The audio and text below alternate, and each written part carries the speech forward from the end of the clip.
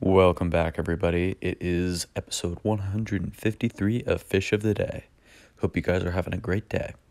Today's episode is brought to us by Bonobo Barnes, and it is his birthday today, so happy birthday, buddy. So today's episode is the Loggerhead sea turtle, which are very common around the world.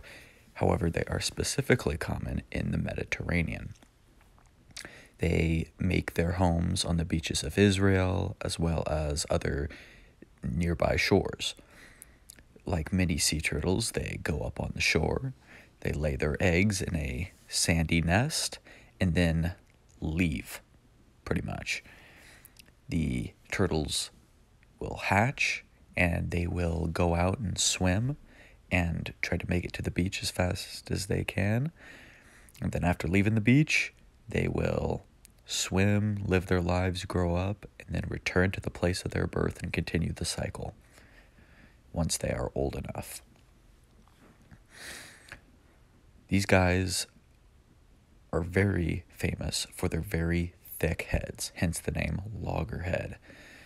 They use their thick heads and strong jaws to break open clams as well as urchins, which are their primary diets.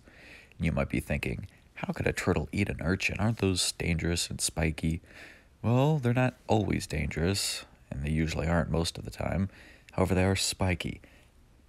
Thing with loggerheads as well as other turtles is they have calcified throats, which means that basically their throat is filled with like spiky protrusions that is made up of keratin, which is the same stuff our fingernails and hair is made out of.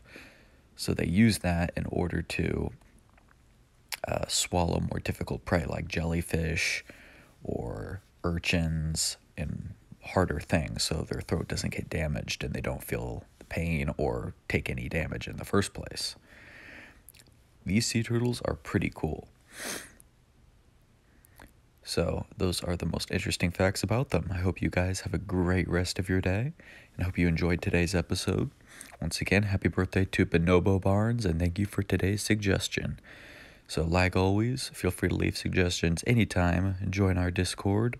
Have a great rest of your day, and goodbye, fishy friends.